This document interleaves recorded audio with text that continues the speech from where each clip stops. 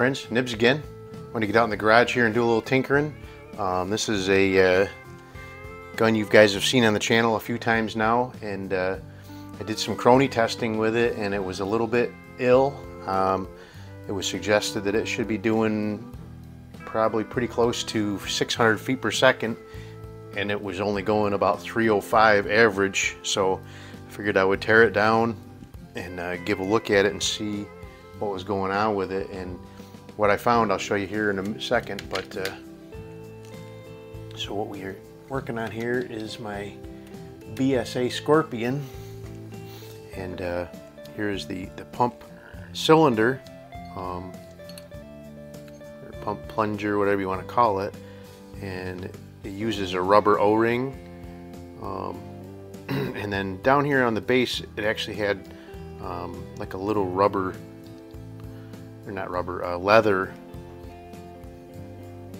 washer around the back side of it, and that was completely disintegrated, and it was actually smooshing out, and it was acting like a brake, and it was very gummy, spongy feeling, and it was acting like a brake. It was very difficult for me to pull this plunger out of that this tube, the body of the pistol. So, but I've got it all tore apart, and what I ended up doing was I put it back together already, but I bought some of these rubber flat washers, and I punched one out and fit it over the post, and then I put another rubber O-ring around there, because I think what that is it's just basically to act like a shock absorber, so when this hits at the end it gives a little bit of bounce to the thing. And then I fit a new O-ring in the groove, and so now we're going to put this all back together.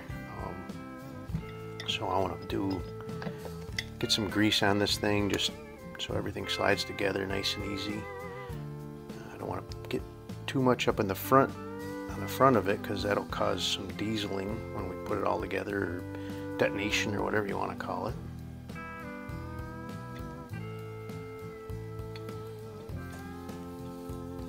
So get this going back together.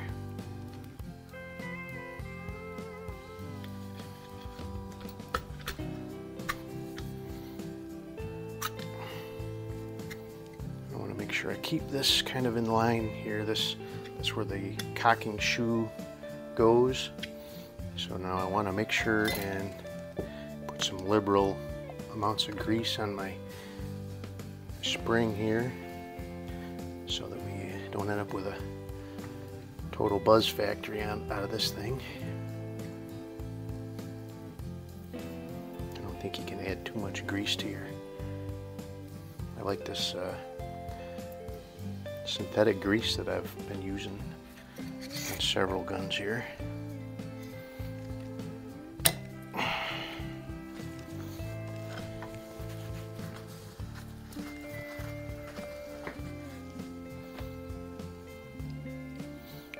a little grease on my spring guide here. I might look around and see if I can find another spring for it. This one's got a little bit of bendiness to it. I really don't like that too much, but for now it'll have to do, I guess. Okay. Get this. There it goes. So now there's a little pin that actually has to go back in there, and so I used my same little compressor deal that I made up previously.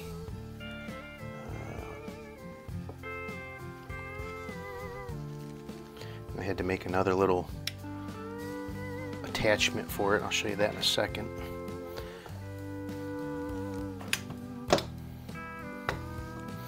So there's not a lot of preload on this spring, but I could probably do it by hand. But using a clamp with lots of nice control. So actually what I came up with was I just took a 3/4 inch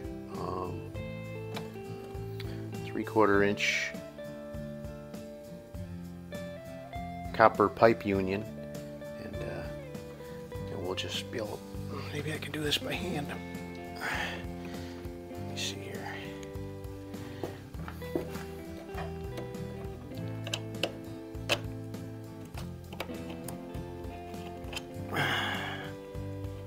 Nope. So my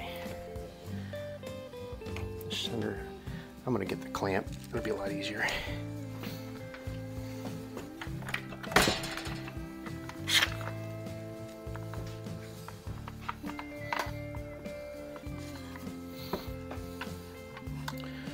I did pick up a new clamp. This one's a lot beefier than the old one was. Nothing wrong with the old one really, but this one has a lot more clamping force than the old one did.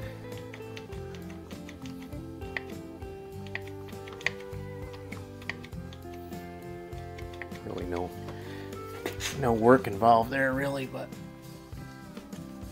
this way I can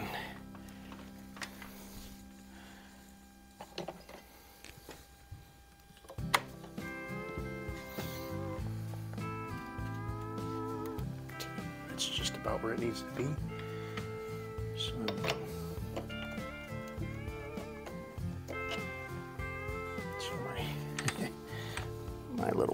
my little piece of copper is just spun a little bit. Just turn it a little bit to the. That ought to work really good. Not too far.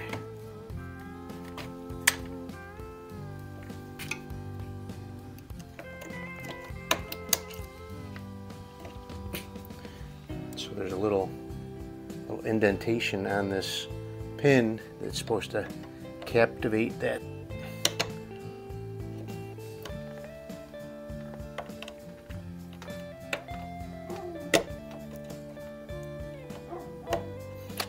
Oh, come on.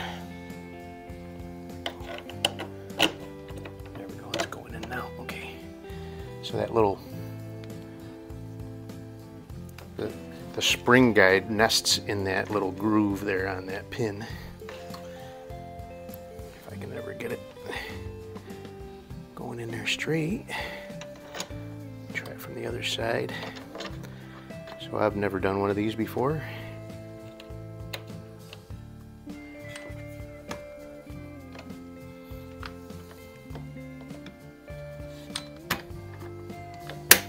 Okay, I think that's locked in there nice.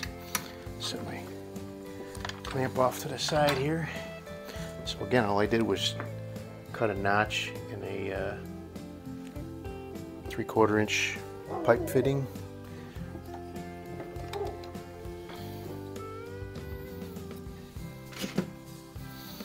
Okay, so that's all back together.